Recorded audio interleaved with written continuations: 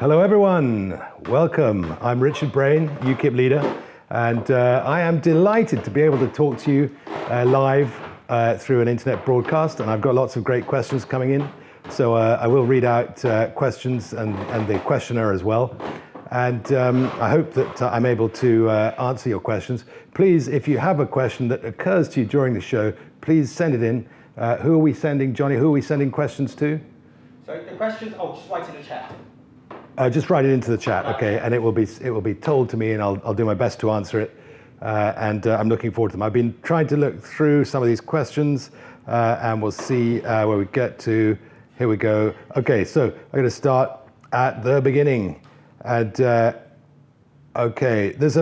first question is from Alan, a great UKIP activist, and Alan's asking about the forum. And the answer is, I'm afraid to say that over these weeks, I've made very little progress with that, but I do have a software conference coming up next weekend, not this weekend. We're going to meet several UKIP members who are involved in software development, are going to meet probably in the Midlands somewhere, maybe Birmingham, next weekend, not this weekend. And we're going to spend a whole day together, and we're going to be getting this project well underway. At the moment, the canvassing software is actually operational, and shortly I will be deploying it in a local election in Gravesend, or Gravesend down in Essex, for a fantastic member, Ryan Waters, who I've worked with before. And so the canvassing software is actually going to be in action very shortly in the next day or two. The forum software, the main thing is, of course, we need to have forums. WhatsApp groups are proving to be difficult because moderation isn't good there, and it's very difficult to get through the volume of material on WhatsApp. There isn't really any quality filter, so you can't go in like the old days and choose just to read the comments that are highly rated by your peers. And that's a great way of going through a forum quickly and efficiently. So that's what we will have, and it will come. Please be patient with me. To some extent, my efforts in this regard have been held up by various other things I've had to deal with over the last few weeks. I've got a message here from David Hull. I was elected with far more votes than any other candidate. When are people in the party going to pack it in and pack it in, trying to stop me carrying out my rightful duties? David, I'm right with you. I really, really look forward to that moment. Obviously, it's been quite difficult for me. A lot of the things that I wanted to do when I was elected haven't been possible. The NEC does have the right under our constitution to hold a leader to account, to have, I think, what they call in the US, oversight, and look at what I'm doing and make sure it makes sense. And sometimes I think it can take time for people to come around to certain ideas. I'm sure that I could have presented some of my plans and ideas better. That's normal. I've come into a new role that I've never done before. Not many people have actually had to lead a political party unexpectedly. So watch this space. I'm sure that we're going to make progress. The NEC do their job, and any difficulties that we have there, we're going to work them out. It's a matter of time. I know that from visiting lots of branches that the members are supportive of me and want me to be able to get through the things that I want to do. And so I hope that as long as I continue to be determined, we'll get there. So please be patient, David. It'll happen and things will get better. We've got a message here from Mark in Brum. I can't do a Brum accent. I love a Brummy accent, duck, but or is that Stoke? But this is the question. With the prorogation being overturned, do you think Brexit will still happen on the 31st? And if so, what kind of Brexit?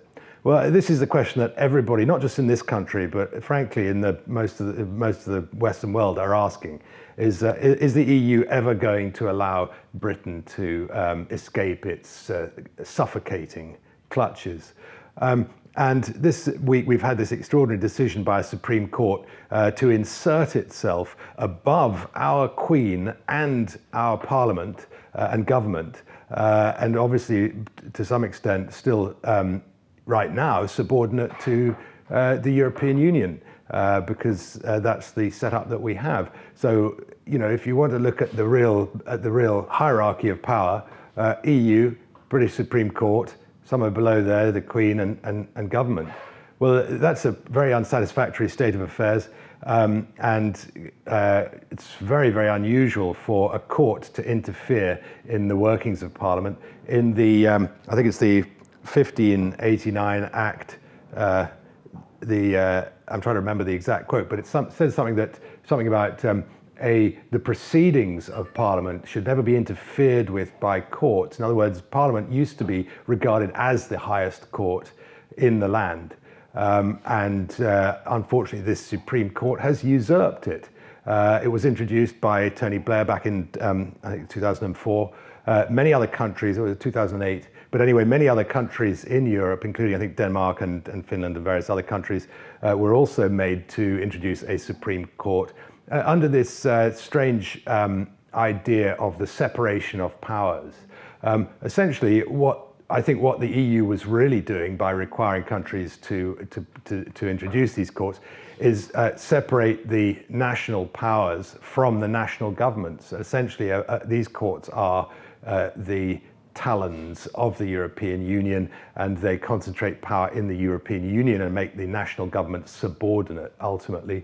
And they're a way of disenfranchising the elected powers of the democratic nations of Europe. So a very negative step. And I hope that very soon we're going to publish a manifesto that says that UKIP supports abolishing the Supreme Court. We used to have a system that worked for hundreds of years extremely well, where you had the law lords, I think 130 plus years of the law lords, where a subset of the House of Lords was the ultimate court of the land. And before that, the House of Lords itself was the ultimate court of the land. So obviously, we need to look at the House of Lords. As you know, we've got a policy to look carefully at the House of Lords and decide whether there's an argument for replacing it with something better. But certainly at the moment, the House of Lords is just a huge orgy of cronies who've been put in place by various, obviously, Labour and Liberal Dem and Tory governments. And they're just cronies to the House of Commons and the parties in the House of Commons, and they've shown themselves to be, as far as I can see, disinterested in the people, in the actual people's vote that we had in 2016, when the people of this country voted to leave. And the House of Lords has been extremely helpful to the Commons in blocking that. So you know, the power should come back to the House of Lords. The House of Lords needs to be reformed. I think that's what that boils down to. Coming back to this question, that's only one aspect of it, of course. Are we going to see Brexit actually delivered on the 31st? Who knows? I don't know. I would love to see it delivered. I would love to see what I call Y2K2 happen, where we roll over. There is a actually leaving the EU, which has been renamed No Deal in order to make it sound more negative. So if we actually leave, then I think we'll see life very much carry on as usual for the great majority of people. Most businesses who are run by anybody with half a brain cell in this country have made arrangements to ensure that they don't have problems when we leave. There is a whole world out there of suppliers of everything, and so sensible businesses they're already ready for Brexit. Government is prepared. We've got hundreds of separate arrangements that we've made for what happens when we actually leave without a deal. And my view is that if we do leave without a deal, we will very soon after that have people knocking on the door of Downing Street, coming to ask for deals, because we're the 5th biggest economy in the world, and we're the European Union's biggest customer, and they are going to want to keep doing business with us. So we don't have to worry about it. I think we will be in a strong position. I've always thought that we would be in a stronger position to negotiate good deals with EU countries, trade-wise, once we've actually left. Because until we leave, the EU and EU countries are always going to hold back in the hope that somehow they can save it and they can keep one of their biggest donors as well as one of their biggest trading partners on board and under the control of the EU anti-democratic government. So that's it. What kind of Brexit? We know that they're looking again at the withdrawal agreement, and there's a real danger that some of the appalling things in that surrender instrument will be resuscitated. I was very, very pleased today to see Boris Johnson referring to that agreement as a surrender document, I think was the term he used. And surrender instrument was the term used for what the Japanese signed at the end of the Second World War. But yes, a surrender instrument, certainly it is. And so I hope we don't have some terrible deal signed and passed by our Commons in extremis and under duress, because they're all so fearful and they all believe in this, this great doom and gloom story that has been painted about this country for the last the last 30 or 40 years.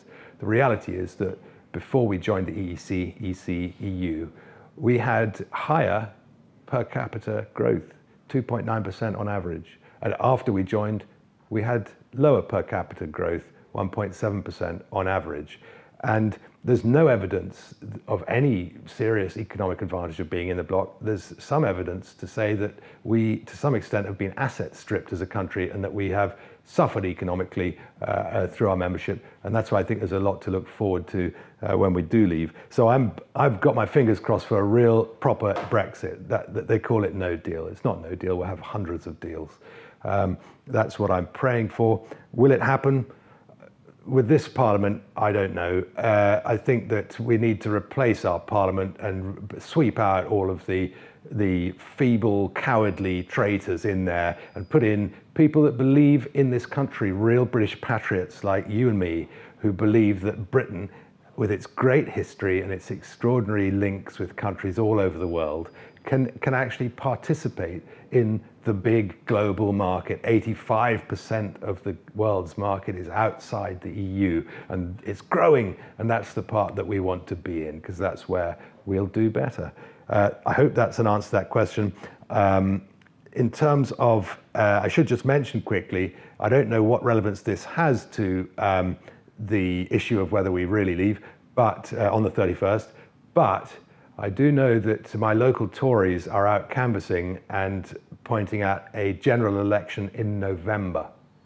So that's an interesting, if they know something that I don't or that we don't, that could be an indicator that we are facing an election very soon. So what have we got? Number 4, the Dicky Doodah. I don't know who the Dicky Doodah is, but it's a great name, love it. From one Dick Braine to one Dicky Doodah. Which has made your start as leader more difficult, the obstructive NEC or the imposition of integrity? That's a very, that's an awkward question. I don't see the two things as being separate. I do think that the two sides of the argument sort of flinging mud at each other has brought out the worst, actually, in both sides. I see myself as being moderate, somewhere in the middle. I'm not prepared to ostracize members who last summer and recently and generally are supporters of the good things that Tommy Robinson has done. I'm not equally prepared to go along with those who think he should join the party, because I think that we'll be labelled the Tommy Robinson Party forever, and it will always limit our electoral appeal, and it will stop us ultimately solving the very problems that we all and Tommy would like to see solved. So it's not the answer. It's not good for the party. It won't be good for him, and it won't solve the problems that we're talking about in terms of asymmetric policing and the orders that were given, as I understand, by Labour to police forces all across the country to turn a blind eye to particular kinds of crime because the perpetrators were generally from a particular protected group. I hope that answers that question. I want the fighting to stop. That means if you're a moderate person like me and you agree with what I've just said, that we shouldn't relax our rules about who can enter, who can join the party.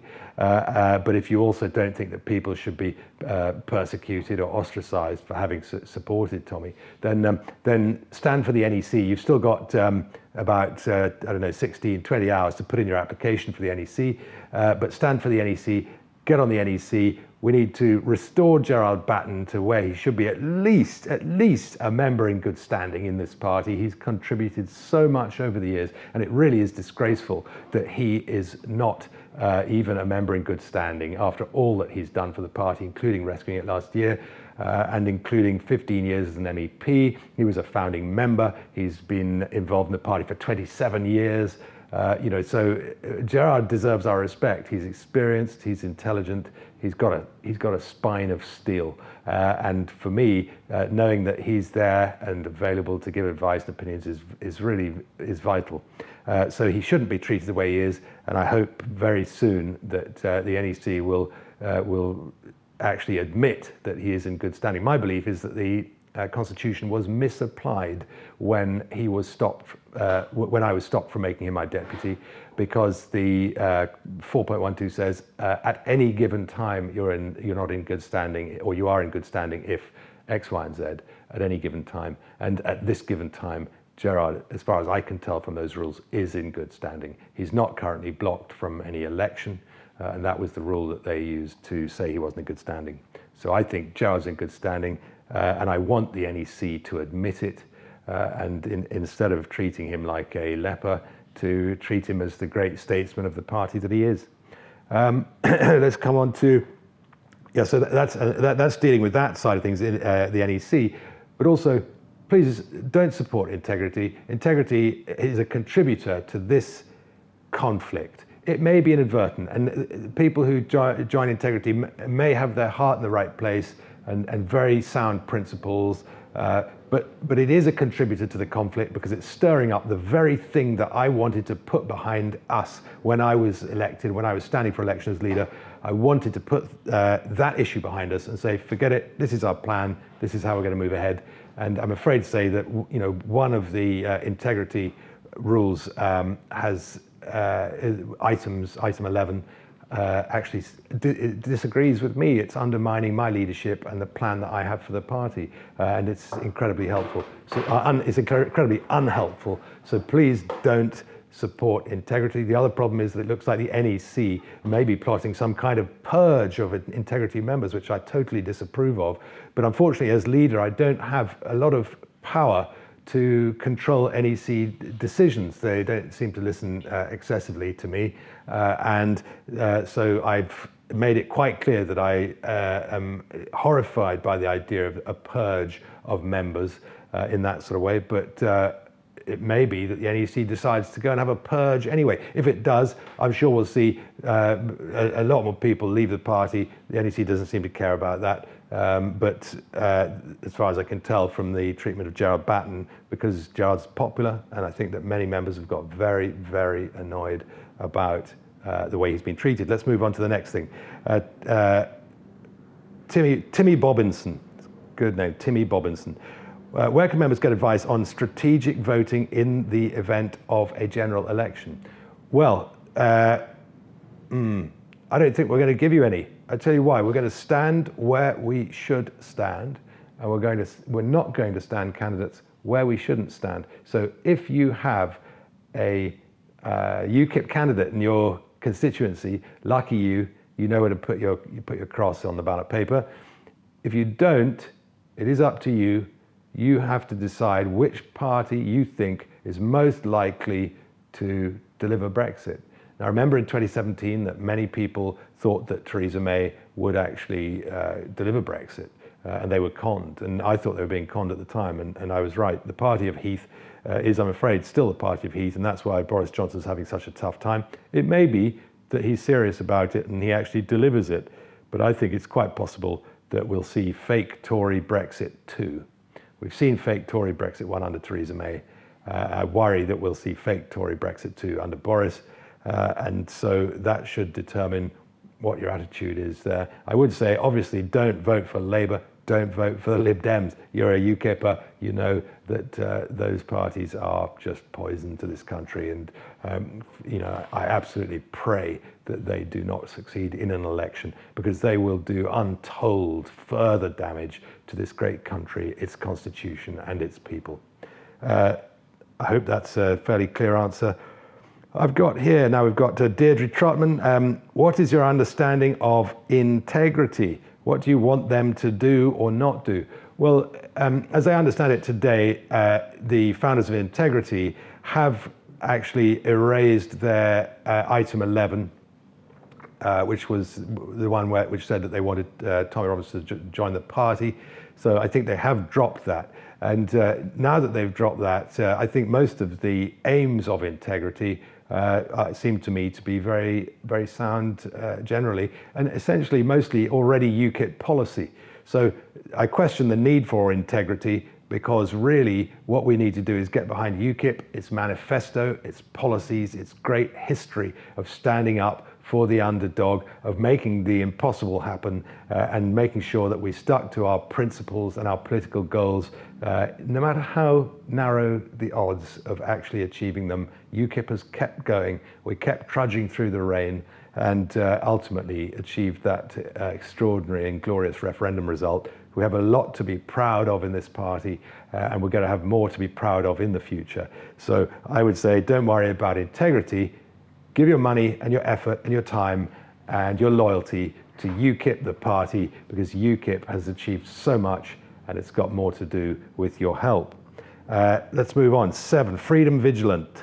Hello. So, will Mr. Braine ensure the NEC do not embark on a purge of members? Well, I've already spoken of that. The question of ensure it, I'm not sure I have that power. I will do everything I can to make sure that doesn't happen. I think it's a disgrace. And to be honest, a motion was passed by the NEC this week that amounts to a purge. It said that anybody either associated with or supporting Integrity should be suspended or expelled from the party, and I think that is absurd, and it's gone way too far. I'm very pleased that Integrity have dropped item 11 now, and I hope that will put the matter behind us, and I hope that the NEC will now understand that there's probably nothing that they could do that would be more unpopular with the members than carrying out some extraordinary witch hunt.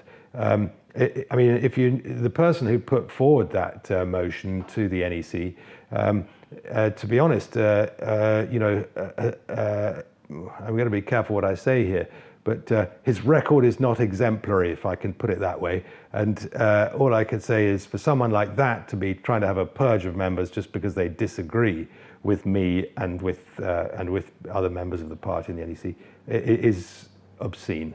That's all I've got to say about that. And I will do everything I can to stop it. Let's see now, we've got 8. Lachlan Fleming. Hello, Lachlan. A good old Celtic name, I like that. A Scottish name, perhaps. From Oz, it's from Australia. Great. How can I be more politically active? General advice. Well, about 4 years ago, my wife said to me, why don't you stop shouting at the radio and go and do something?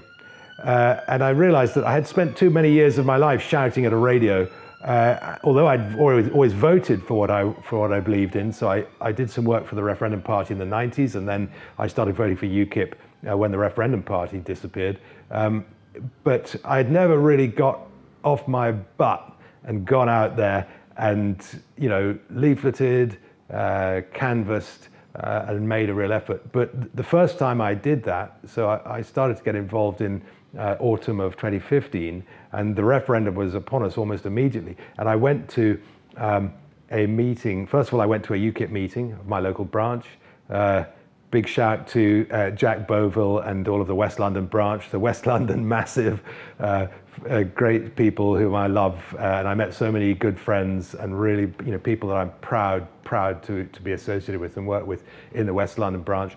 And I then went to a meeting for Grassroots Out above a Chinese restaurant in Leicester Square in, I think, January or February 2016, and this was only a few months before the referendum, and there was a room with about 100 seats, and only 4 of us turned up, and a very young man explained to us how we were going to win the referendum. And I looked around this room at the 4 of us there, and I really thought it looked absolutely hopeless, and that's how I became a borough manager for Grassroots Out and then Vote Leave. and I've really campaigned hard with a fantastic set of volunteers who I still see, and I met several of the people that I campaigned with last night, and they're not all UKIP. You know, some of them are Tory and other things, but all great Brexiteers, all great patriots, and we campaigned very hard together, and it was absolutely electric, and we won the referendum. You know, the most exciting thing that could possibly happen. So I had a really wonderful introduction to political activism,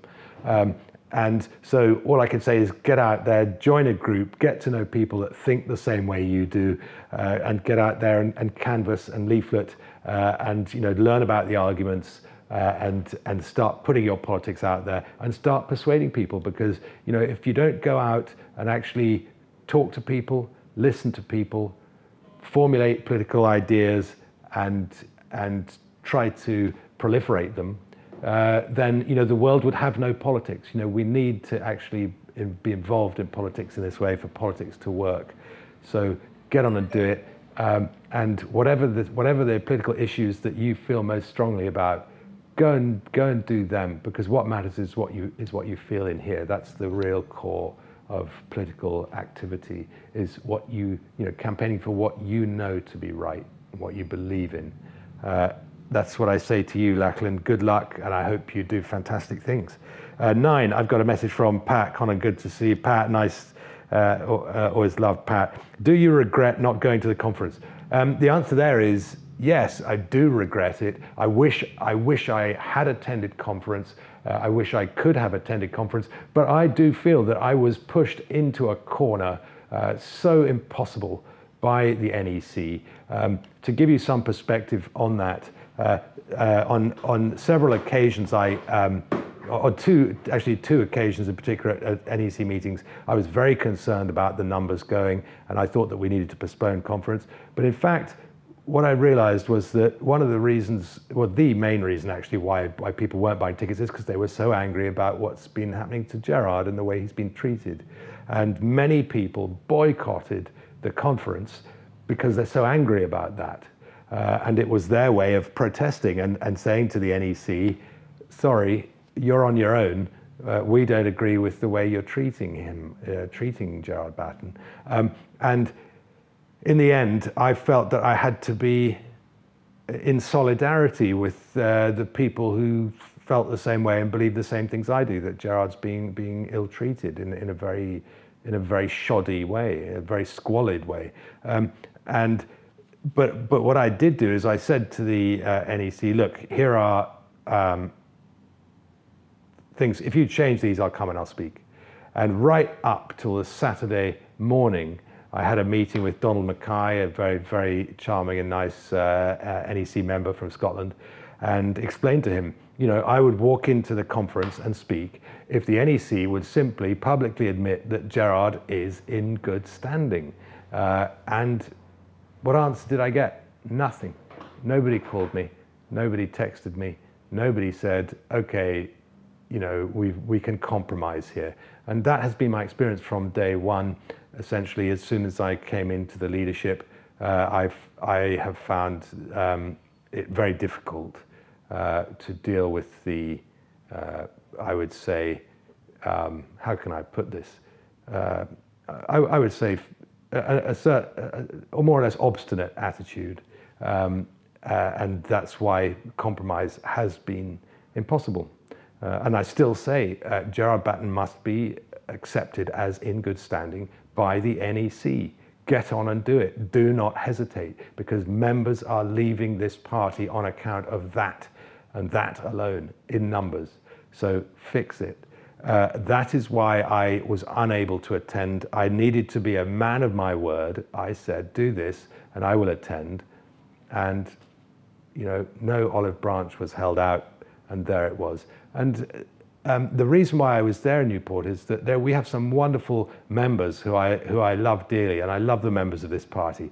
And we've got a wonderful member, Charlie, big shout out to Charlie, who flew from China, and I was determined to come and see her, even for a short time, because she'd made all that effort to come here to the UK. And so I feel very much my duty is to all of the members and to represent them and to know them and to be their leader. And that means listening to them, meeting them, fraternizing and having a good time, talking about politics, making sure that we get the right policies and getting those policies out there. I hope that answers your question, Pat. I would have loved to have been there, but I felt that I was pushed into a corner and it was impossible. And the slightest compromise would have got me on that stage, but that compromise never came. 10, Godless Barbarian. That's quite a name, Godless Barbarian. Let's see what your question's like. Legalize cannabis in the manifesto? Question mark. I accept, I note that you have a question mark behind it. Look, personally, I'm not in favor of that. There was a group in UKIP a couple of years ago, set up by, I think, Ben Walker and Bill Etheridge, called the Indigo Group. And I went to an event that they had at the IEA, Institute for Economic Affairs in Westminster. And there was a speaker at that event who was arguing for the legalization of cannabis. And we had votes, and I think even a majority of Indigo Group members may have, I'm not sure the majority did vote for it actually, but it was probably closer than you think. There is an established connection between psychosis and habitual use of cannabis. In the US, the experience of legalizing it has not been altogether positive. The idea is that legalizing it would displace the black market and make things safer and less crime and so on. But in fact, I think the statistics now are suggesting that that doesn't happen. It just means that people buy a lot more and take a lot more cannabis, and both the black market, which offers stronger versions of various drugs, and the commercial market continue side by side. And so there's a real question mark over whether it actually reduces criminal activity associated with the drug industry. And it does people harm. We already have two major drugs that are, recreational drugs that are legal: alcohol and tobacco. Of course, and vapes have become big now as well. But we have those drugs. The question is, do we need more drugs, and do we need mind-altering drugs? And I've heard all the arguments that alcohol's mind-altering too, and people are more inclined to violence on alcohol, that sort of stuff. Well, Peter Hitchens would disagree with you. He thinks that cannabis is a contributing factor in a lot of violent crime, including terrorist crime. And he may actually be right in putting forward that and saying there is some evidence for that. So there's a lot of questions there. The party, I think, has looked at this. By and large, I think UKIPers, if you took a poll of the members, my guess would be, and it is just a guess, that UKIP members would be against legalization. So I hope that the forum that we produce and get people using will enable people to air these views, discuss it all, and vote on these things, first of all, for fun and indicatively, and perhaps one day, in the little bit further into the future, actually really have members voting on what policies UKIP implements. And there may be a day in the future where UKIP members decide that they do want cannabis legalized. But I think right now, we're not there yet. So let's move on. 11123. It's not a very romantic name. It says, the NEC don't want Gerard. Why not appoint someone else as deputy? Well, first of all, when it comes to deputy, in fact, it's not essential to have a deputy. There's no requirement to have a deputy. The reason why I asked Gerard to be my deputy was I thought that it would be, it sounds amazing now to say this, but I actually thought that it would be a sort of consolation gesture, bearing in mind that he had been stopped from standing in the leadership. I thought that it would be an appropriate way of recognizing him and his contribution and his experience and what he contributes to the party in terms of what he knows about the European Parliament, Brexit, all his knowledge and experience is great. And so I thought that it would be a good way of formalizing a sort of thank you to him and keeping him on board and making sure that he was involved in the party. And clearly it hasn't turned out like that. And I didn't realize really how I suppose, how unforgiving some people are about Gerard's, mistakes. You can't be a leader of a party without making mistakes. Everybody does. And with hindsight, it's very easy to look back at the decisions that were made and say, oh, you shouldn't have done that, obviously. But at the time when you have to make those decisions, often, not enough information is available. And you try to guess what you need to do, and you do your best. And I could recommend a wonderful film called The Fog of War about, it's really just interviews with Robert McNamara about the mistakes that were made in the Vietnam War. And it's really, really enlightening, because the fog of war is about how difficult it is to make political decisions on the spur of the moment without the knowledge of the future that ends up usually making the decision look wrong. So I'm maybe a little bit more forgiving about that. And so that's the issue of deputy. We don't necessarily have to have one. I would like probably to have a deputy in the near future, but making appointments has proved to be quite tricky. And so for the moment, I am just seeing what progress we can make. We've got NEC elections coming. That's very, very important.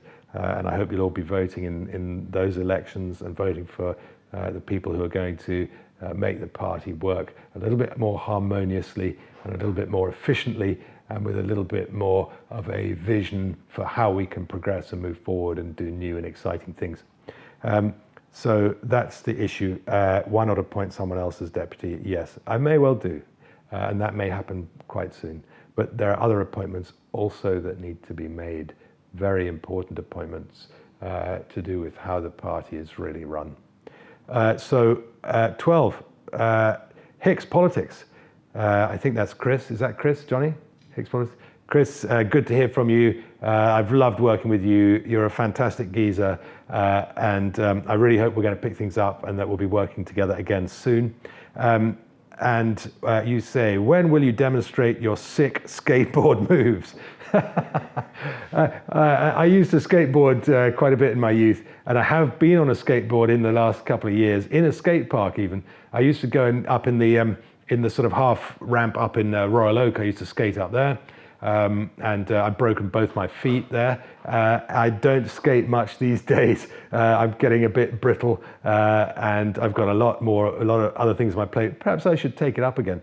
I do remember, and never ever do this. I have survived my youth like many people, and I look back and say these are the things never to do.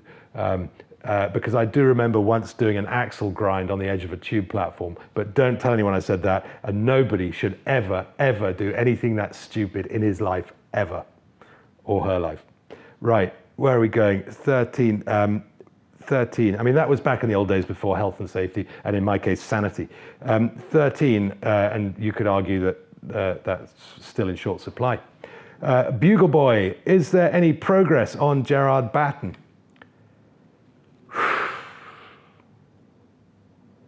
No. 14, that English gent. The chairman of the Newbury branch has been reaching out. Will you be able to get in touch and visit the branch? Yes, I can't wait to come to Newbury. I love coming to the branches. I love meeting the members. It's always really good fun. So please invite me to come to your branch. I'm coming to see you. I can't wait, and it's going to be interesting and fun. And hopefully we'll have a beer and perhaps maybe a little cigarette around the back of the bike shed. Right. 15, James Alexander. Do you plan to make any changes regarding the disastrous government policies of mass immigration and multiculturalism? Any plans for an English cultural revival? Yes, it's in our manifesto. We're pretty clear about that. Our manifesto is very good and the details are in there. We want a points-based system that is a lot stricter than where we are. We want to bring immigration levels right down. We need to sustain British culture, British history, British national identity. We need to make sure that this country exists as its own independent, unique, wonderful place in the world that other countries look to and admire and are friendly with and respect us and recognize our right to exist as an independent country. So yes, an English cultural revival, well, a British cultural revival, certainly, not just English. We love England, but we also love Scotland, Wales, Northern Ireland, and of course Cornwall. I'm sure that Cornish separatists want to be remembered in that. So mass immigration levels need to come right down. We've got much too much of it. We're not even properly monitoring how many people come in. The Office for National Statistics, I think, has a few people with clipboards from 9 to 5, a few days of the year at selected airports, asking people, do you intend to stay for more than 6 months? That is no way to plan and to properly measure the scale of people entering this country, migration into this country. And in particular, people who come here on short visas or come here for a short stay and never leave. And the supermarkets reckon we've got about 80 million in the country. And the government says we've got 66 million. Well, all I can say is we're overcrowded. England is the 4th most densely populated country on earth. It's more densely populated than India. And mass immigration into the UK is madness. There are 3.5 billion people in the world who earn less than £2 a day. Even if 1% of them could come to this country, talk about 35 million more people in this country, we simply can't sustain it. Our housing, our hospitals, our schools, our transport system, brownfield, greenfield, you name it, we can't actually cope. We've got overcrowding and we need to get this problem under control. UKIP is the party that will do that. Make sure you stick with UKIP. We're the only party that's got the guts to talk honestly about this and talk honestly about the fact that the issue is overcrowding and we need to stop the vast, unprecedented levels of immigration. Right, that's that. 16, we've got Marie. Marie, hello Marie. So are you going to produce a UK-wide manifesto to replace the England-only one currently promoted? I don't think that's true. Our manifesto is not England only, but certainly we'll look when we update the manifesto. We don't start from scratch because our manifesto is so good, has been for years and years. So what we do is we make little changes to it, and we polish it up, and we make sure that it's really the right manifesto to appeal to people. And if there is not enough recognition of Scotland, Wales, and Northern Ireland in there, I will have an eye out for that. But one thing I will say is this: UKIP is the de-devolution party. We look back at Tony Blair introducing these extra layers of government inside the United Kingdom, and I think that was Tony Blair acting for the European Union to try to break up the great historic United Kingdom by giving each region, each of the countries of the United Kingdom, a separate parliament in order to actually promote separatism within the UK. And that is a great shame. We need, I think, to return to one parliament, the mother of parliaments. We need to make sure that Wales and Northern Ireland and Scotland feel thoroughly enfranchised by that parliament, that they recognise that parliament really represents their interests just as well as it represents English interests. People forget Scotland has actually done very well in Westminster Parliament. We've had a great many Scottish parliamentarians in MPs and at a higher level in our government. And just think of, Blair probably isn't Scottish. Brown certainly was a Scotsman, and say Cameron was Scottish. And you've had all kinds of people like Alistair Darling and lots and lots of Scottish MPs at a high level in government. Same is true, of course, for Wales and Min Campbell and DL and all these people. So lots of Welsh in as well, and Northern Ireland. So I would like to see, and I think it is consistent with the UKIP's political outlook, that we return to our parliament representing all of the nations in the United Kingdom properly. And interesting point about the Welsh Assembly is the referendum on the Welsh Assembly was 50.3% in favour of it and 49.7% against it. And so it was a very close vote, much closer than the referendum we had in 2016. And nobody made a fuss. Oh, well, we must have a Welsh Parliament, even though it was that close.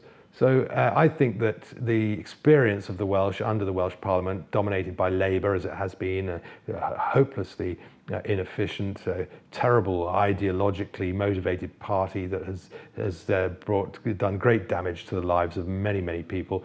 And I think that there are many Welsh people who are absolutely fed up with their terrible Labour representatives in the Welsh Assembly. The other thing is the London Assembly, and we may well stand next year on a manifesto of wanting to abolish the London Assembly. The London Assembly can never really do anything because it has, I think, a 75% threshold for opposition to the mayor. So that's never going to happen because the mayor, in the end, can never be opposed. So it's just a talking shop. It doesn't actually provide any kind of proper debate or opposition to anything. So we've got lots of assemblies now, and I think the idea of them was to break up the UK. Well, we don't want to break up the UK. We are the United Kingdom Independence Party, and that means we stand for the UK as this wonderful marriage of nations that has gone on for hundreds and hundreds of years. And been successful. And not all marriages work. The United Kingdom is one that has worked and been a great success in history. And there are plenty of examples of unions that have failed and been bad news and have been oppressive. And I think you know where I'm talking about. So that's that. Let's move on. I've got 17 WRFM paradox. I don't know what WRFM means. You read the manual, something like that. How can we tackle the NEC? They were the reason I left UKIP. I'm really sorry to hear that. It's depressing to hear that, and I'm sorry. They were the reason I left UKIP. It didn't feel democratic. I miss Gerard, but I'm so pleased that you're here, Richard. You are truly inspiring. Thank you very much, Paradox. But we'll have tariffs. Joy. But we'll have tariffs. Okay, good. I think that's a reference to Femi, my interview with Femi, maybe whenever it was, a couple of weeks ago. Femi didn't seem to understand that the EU would be raising tariffs on British goods exported there, and it would be the EU citizens who would pay those additional tariffs. He didn't seem to realise that. But what have we got? So the NEC, I'm not going to dwell on that. I appreciate what you've said. 18, Egmo Gaming. What are your plans on immigration? I've just talked about that, Egmo. Thank you for your question, but if you rewind about 10 minutes, you'll learn. 19, Lee Grant. Once we have left the EU, do you think other countries will follow suit afterwards? Yes, I do. The reason for that is that I think that the EU is dreadfully mismanaging the economies of Europe. And I think that when we leave, within quite a short period, there's a good chance that we'll have a really, really exciting economic new lease of life. A boom. I've always predicted a Brexit boom. I think it will come. And when it does come, yeah, many countries, especially you look at Greece and Italy and Spain, but we look at Greece having to cope with having a currency that's much too hard for it, and it really struggles to export because of that. And so, yeah, so I think countries will look at us booming and go, that's a no-brainer. Whether the EU, by that stage, will have completed its high-speed military transfer rail network and will have built a world-class super army to go to the extremities of the empire and put down rebellions there, or whether they'll start building Hadrian's walls again, I don't know. But I think other countries will leave after a while because they will see that we have been successful doing so, and they will see that the agility and the freedom, economic freedom, the ability to liberalize, and the ability to avoid very large numbers of laws which have been put there often for anti-competitive reasons, will give us a boost, and others will join. I can't say in what order. I'm worried about Germany. I think that the currency situation, having a soft currency relative to its actual economic value, has made life a bit too easy for German exports to the rest of, or around the EU, and elsewhere, in fact. And I think that we already see that they're possibly on the verge of recession now. So I'm worried about that. I don't want to see anybody, I don't want to see anybody suffering loss. I want to see, the world fruitful, prosperous, happy, the whole world, all the countries of the world. So there's no joy in any of that, if I may say so. Where are we now? 20, Guinea Pig Sith. Will you do a guest appearance on Sargon's Dungeons and Dragons series? No, I don't think I could. And the reason is, I might, but the problem is, I'm nervous of being exposed as a super boomer in an environment where I'm totally unable to understand what's going on around me, and I'm being asked questions. I've no idea what the answer is. So I might, but I'd have to probably wear special protective clothing and prep up on what I need to know to answer questions on. Next, we've got, who's this? We've got Lee Grant, that's Lee Grant, Guinea Pig. William Lasagna, that's a very nice family name, Lasagna. Did your family actually invent lasagna? That's a fantastic contribution to the world. You should be very proud of your great-great-grandfather, mother, or either. Full thoughts on globalism. Globalism, wow. Globalism has always been a frightening concept. I think always in dystopian literature, in science fiction, the idea of one world government, monolithic government, is intrinsically fascist. It's intrinsically, a homogenizing force. And the world should be a cornucopia, a kaleidoscope. My vision of the world is a patchwork of nations, like a network, like the internet. Everybody, all the nations standing on their own feet, all being different in different ways. Of course, there will be domination by one nation of another. But yes, a network of individuals. We know that is a model that works in fantastic ways in human civilization and culture. And it is possible to have really successful networks where individuals take responsibility for themselves, they communicate, they trade, and they form a part of what you might call a society. So I would rather see the world a society of nations. The danger of globalism is the ever increasing concentration of power in the hands of a tiny few oligarchs. We see that in monopolization of, for instance, social media, and the people who run social media, the famous social media conglomerates. Now they are totally globalist.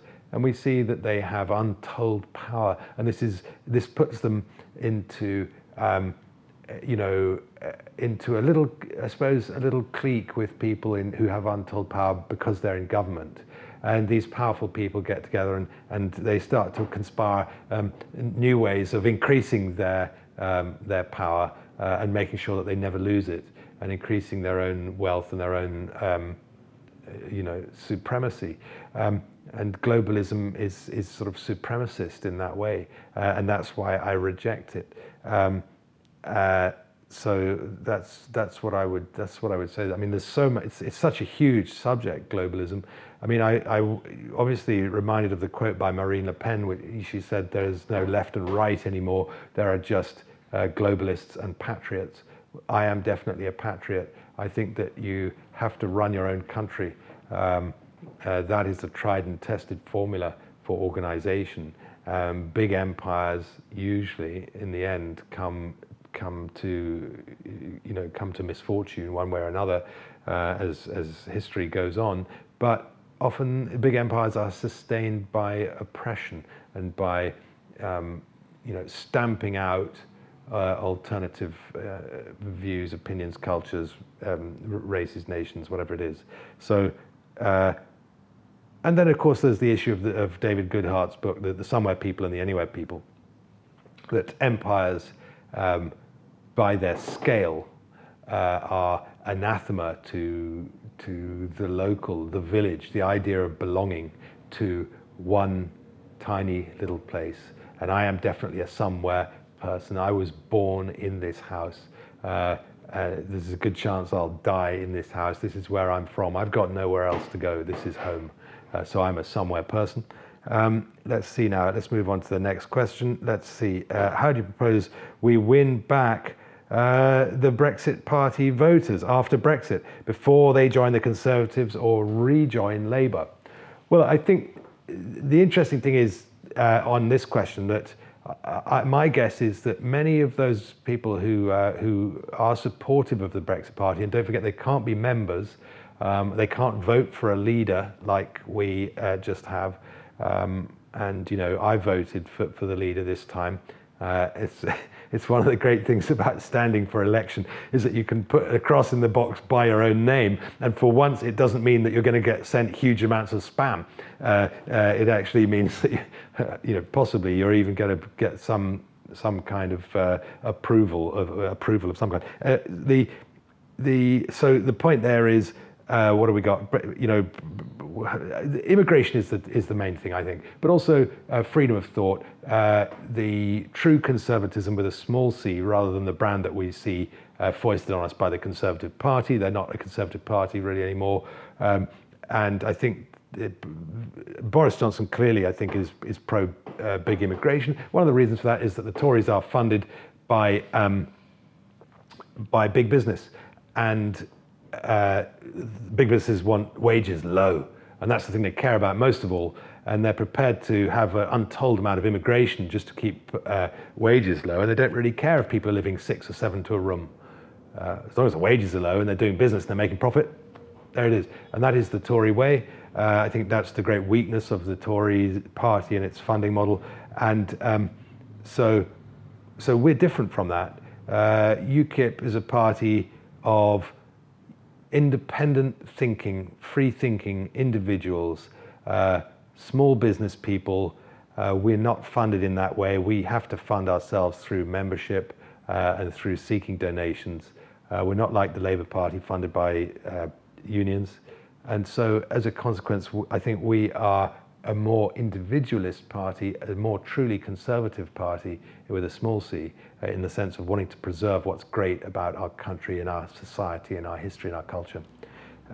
So that's why I hope people will come back to UKIP, recognize that UKIP has fought for 27 years for Brexit, very hard indeed. Nigel Farage was put where he is by the work of tens of thousands of loyal UKIPers, probably hundreds of thousands over the years of loyal UKIPers going out in the rain on a February evening and leafleting and talking to people and trying to persuade people, yes, we really can leave the EU, and yes, it will be wonderful. So what I can say to Brexit Party supporters, not members, is come back to a party where you can vote for your representatives, you can vote for your leader, and where you can actually have that kind of stake in, for instance, the selection of candidates for Parliament or for local elections, because you can turn up to a hustings at a branch and say, I vote for that guy to be a candidate and not him. So that's it, come back. We've got a whole raft of policies in our manifesto. Read the manifesto. The Brexit Party has nicked quite a lot of things from the UKIP manifesto. Okay, that's what happens. But it's the UKIP manifesto, and that's where the ideas come from. We are a fantastic ideas party. When I meet members of UKIP, they're always talking about politics, about policy, about how you can change the world, about how things ought to be, about the structure of things, about so many interesting ideas. UKIP is just an incredible incubator of political ideas. Come back. Where are we? We've got S.J. Bynes. Hello, S.J. Bynes. Question. I finally joined after you were elected. Thank you, S.J. Welcome to the party. Big shout to you. Really great that new members are coming in and joining. Really pleased to have you in the party. I want to contribute to the update to the manifesto and also propose new policy ideas. What's the process for this, please? So currently the process is that there is a page on the website where you can actually put forward policy suggestions. In the long run, and by the way, I've got a whole load of them in my bag there, and they do come through, and they will be read and taken into account when we're updating the manifesto, which could be very soon now. Ideally, we're going to move to this forum that I have outlined the design of, at least, in the sense of how it will work. The forum will enable people to put forward policy suggestions, and they will be voted on by other members. And so it will be very easy to see each month which policy suggestion put forward by a member has scored the highest approval of other members and the least disapproval. And that way, other people can help flesh out policies which are suggested, and those policies can rise to the top, and that will be peer review on UKIP policy, so that leadership can look at those and say, that's a great idea, we're going to put that one in the manifesto. It's not here yet, it's coming, I'm going to do it, give me a chance, please be patient. 24, Noxy. Hi there, Richard. I didn't renew my membership due to the NEC's actions against your appointments. Will there be anything done about the NEC? We've got NEC elections now, and I hope that we're going to get some really good new people on the NEC, and that the NEC hopefully will have a more positive approach. And one thing I would say about letting your membership lapse, for 3 months after you lapse, you can still renew it, and it's taken that you have continued to be a member. But if it goes for longer than 3 months, then that will be considered a lapse in your membership, and that will mean that when, let's say you suddenly decide, like I did, you want to stand for something, you want to stand for election, you might want to stand for the NEC, you might want to stand to be leader, whatever it is that you want to do, often the rules about standing are that you have been in the party for a certain length of time. So if you let your membership lapse, then that could mean that you won't be able to stand for a particular role in the next year or 2 years. So don't let it lapse, please renew, please keep your faith in the party, things are going to get better. So that's that. 25, Marty Morosely. What's Richard's view of For Britain and AMW? I like Anne-Marie. I met her several times.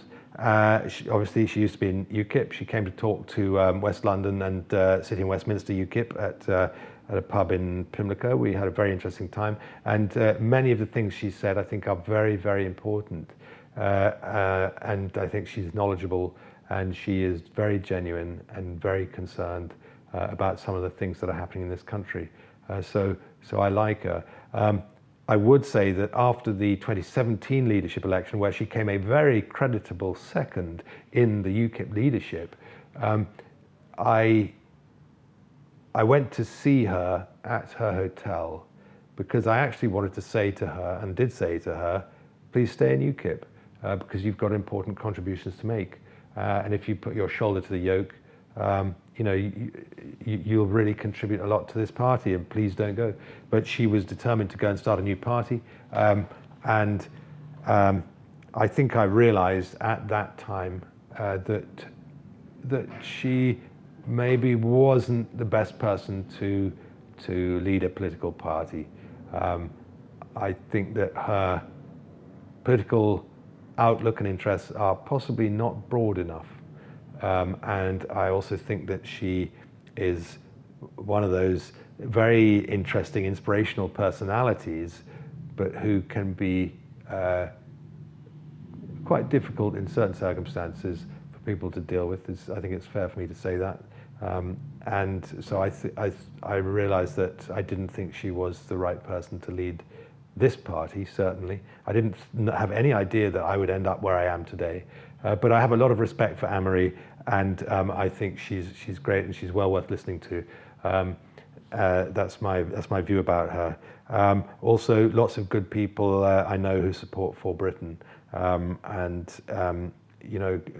good for them. I can understand they feel differently and they want to do that. And sometimes it's hard being a UKIPper. You have to put up with the rough, take the rough with the smooth.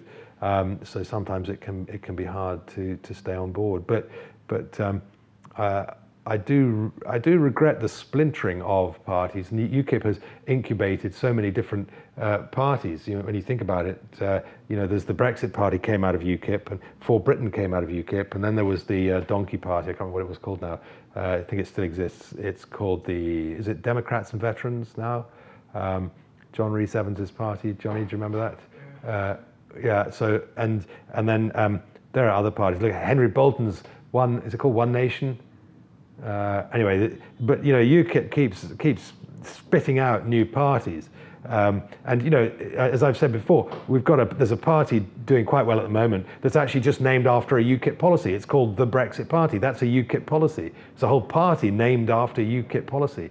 So you could argue that the independent group also named themselves after UKIP policy in an effort to try to lie and cheat. I think would be the right way to describe it, because they didn't want independence at all, not for this country. So, but we are the UK Independence Party, and they obviously wanted to have a piece of that action. So yet another party named after UKIP's policies. We've got hated but rated. Hated but rated. It's a good name. Mr. Braine, was on the buses better than some mothers do have them? I do like some mothers do have them. Yeah. I can't answer that question. Brilliant, great old British comedy series. If you haven't watched either of those shows, watch them. You will be entertained. They probably each contain instances, would be my guess, of political incorrectness that may make them completely unacceptable today. Would be my guess, but maybe not. Let's make that the last. Okay, there we go. Okay, that's it. I'll be doing this again regularly, so please, join up again, ask your questions. I hope I've answered them, and I look forward to doing it again soon. Probably going to try to do this every week, so keep your questions coming. Thanks a lot to everybody. Thanks for fighting for UKIP. I love the Kippers. Thanks for getting out there and campaigning. We're going to do more of it, and we're going to start creeping up the polls, and I'm very excited about that. So keep the faith, and we will get there. Thank you, everyone.